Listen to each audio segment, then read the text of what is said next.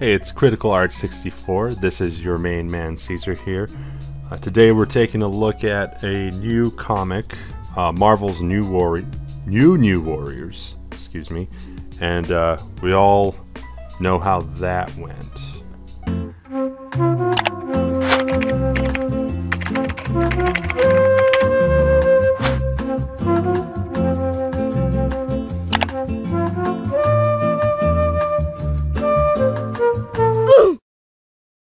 My name is Daniel Smith, and I am the writer of New Warriors #1. I got interested in the New Warriors later. I remember seeing them on the shelf when I was a kid, picking up comics in the 90s, and just feeling like they were too cool for me. Like I was intimidated by, Night Thrasher, who had a blade coming out of his Nova was really buff. They were all the edgy characters for the 90s, as the cover said. The New Warriors are the authority figures in this story. They have to be mentoring new warriors who are under 21 and subject to the laws.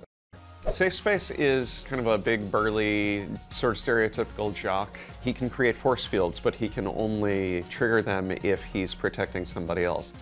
Snowflake is non-binary and goes by they, them. Snowflake has the power to generate individual crystallized snowflake-shaped shurikens. The connotations of the word snowflake in our culture right now are something fragile, and I don't think we're worried about being dated. I think we're way more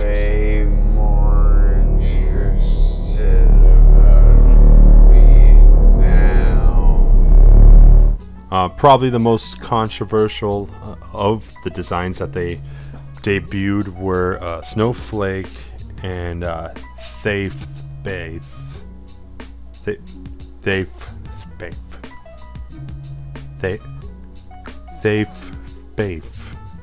These two look like if Willow Smith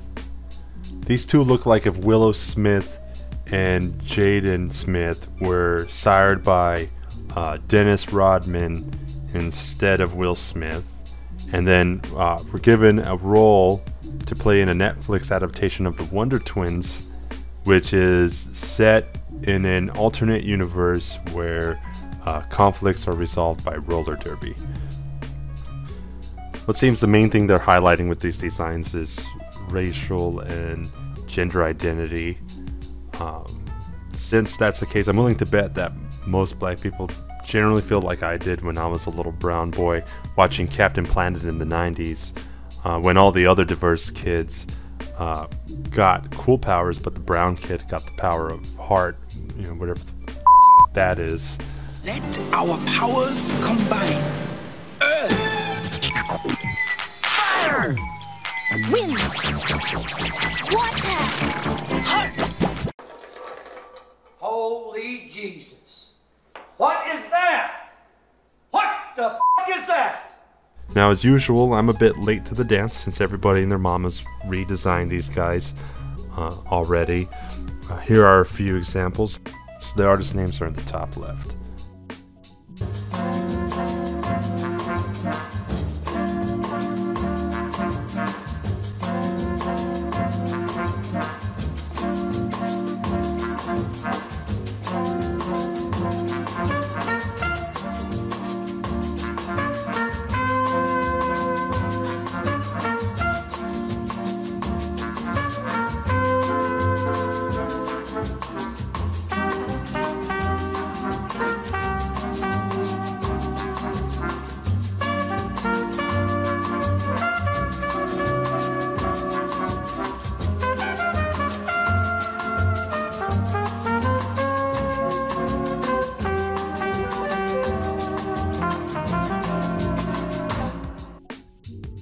Some of the designs were pretty cool, but I think I know what would really go gangbusters. First, we'll start off with Safespace. First of all, that name has got to go. We're gonna go with something a little bit more badass. I think the least badass thing ever is safe spaces, so probably just think of the opposite, which would be a danger zone.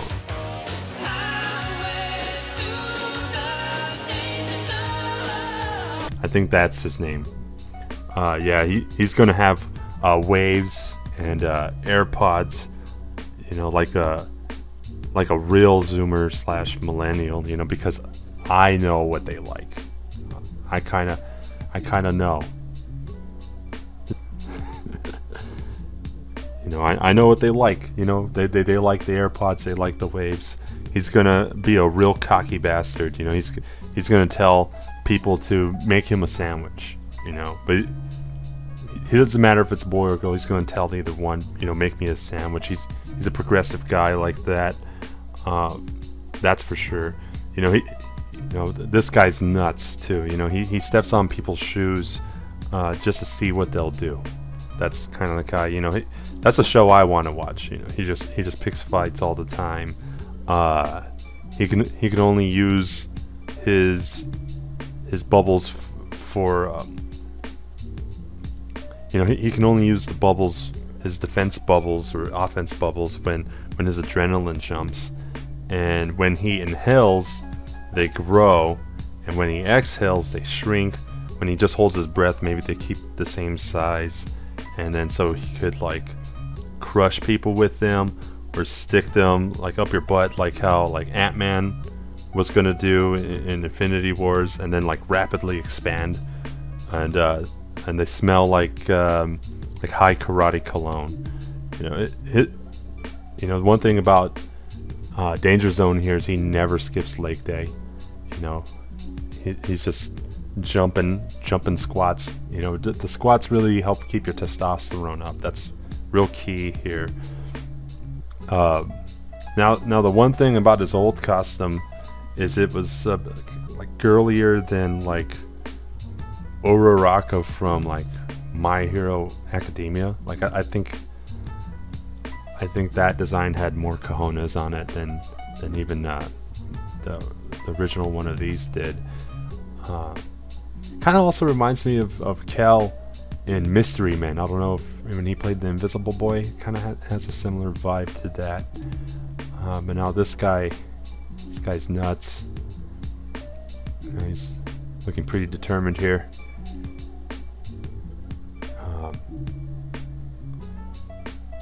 So I kind of designed this more to look like a running suit, because originally I don't know what his was, like a surfing outfit. I don't know, but you know, he likes to wear pink because people try to pick on him for it, and then he can like justifiably beat them up, because he'll be like, "Hey man, are you like a hater? Is that it?" And he's like, "I'll whoop your ass if you hate gays." He's kind of like Cameron, you know. He wears the pink. Cameron.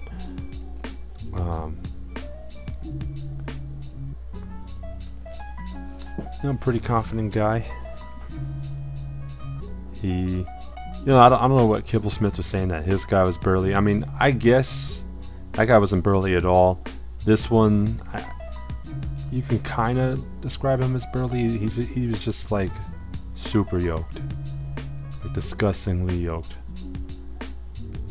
I guess he's a mutant. And they're just gonna sign my name here. Danger Zone. You know, I'm gonna sign it. It's my idea. You know, I bet they wish they hired me instead, for sure. You know, but I bet Marvel wishes they came up with it first, but they didn't. I did. I signed it here. I guess they could reach out to me. Whatever. Next up here is Snowflake. Snowflake, that's just a soy name. Let's go with something more kick-ass, something badass but completely ridiculous, like Snowpiercer. I think that's what we're gonna go with here. Now I guess this was supposedly Marvel's first non-binary character. They that up.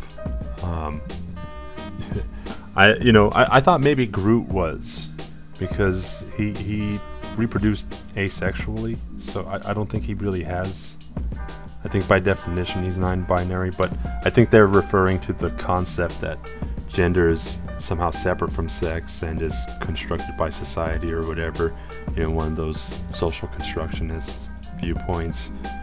You know, while in that case, Snowpiercer, her pronouns are going to be Her Majesty and Her Eminence. Yeah. And then since Her Eminence is, you know, like a total ice queen, you know, that, and you know, she's a total ice queen, and maybe Her Eminence, you know, she's conflicted with her identity. I guess that's what we're going with. So Her Eminence has the soul of a 25-year-old Japanese. Man, stop making that face. That's offensive. What? This is how I feel inside. That practice ninjutsu, and Her Majesty, she speaks in English, you know, like broken, funny English, like get to the choppa, or like I'll kill you with my snow braids, something like that. You know, she speaks in a really thick Japanese accent. Maybe this Japanese guy, he did like a reincarnation no jutsu or something like that, teleported into the body of a, you know, black baby, I guess. I don't know. So there's that. You know, she's also like always trying to steal like Danger Zone's girlfriends. And then maybe if he's always trying to steal her girlfriends, so they're just like always cock blocking each other. I think that would be pretty funny. You know, the nice thing about, you know, Her Eminence's power is that all of her murder weapons melt. I think that's pretty handy. Kibblesmith said that they were psychic, but how about this? Like when Danger Zone is communicating to her telepathically, in his mind, maybe she sounds like a pansexual Japanese man, and it just weirds him out. And he hates it. It's probably why she has like this Asian haircut too. You know, I think we're gonna go with that. Let's see. So he said she can only make shurikens. Yeah, I mean, or how about she could probably make icicles too. Maybe an ice sickle. I think that's it. You know, I don't know. I'm a fucking genius that she uses ice sickles. I guess in martial arts they call them kusarigama or kamas. She uses ice kamas, maybe. Sure, drew that. Maybe you know, she moonlights. It's like maybe she doesn't have a whole lot of her control of her powers, and she does like really bad ice sculptures. So she like moonlights as a ice sculptor. She's like really sensitive about it. You know, she's really bad at it.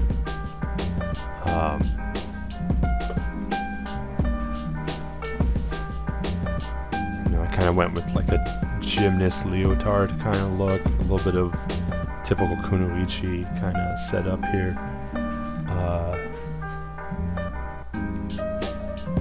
Yeah.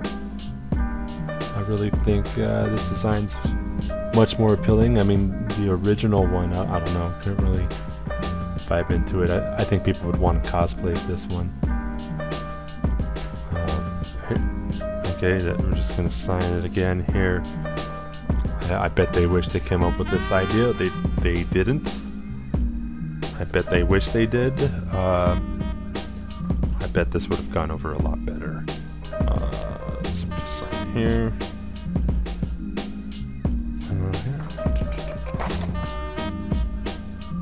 So, yep, these are pretty much the designs. Snowpiercer and Danger Zone. Like, comment, and subscribe would be greatly appreciated. If you have any video suggestions, or maybe you'd like to see any other characters redesigned, including maybe the rest of the New Warriors crew, let me know down below in the comments. You know, I'll read everything. If you have any inquiries, including commissions for art, you know, I did my self-portrait there too. Like, if you want something, maybe like something to look like an old painting, or I don't know, if you want your OCs designed or anything, shoot me an email. My email is ilmaestroproductions@gmail.com. It's up on the screen, ilmaestroproductions@gmail.com. Well, I guess I'm gonna make like a baby, head out.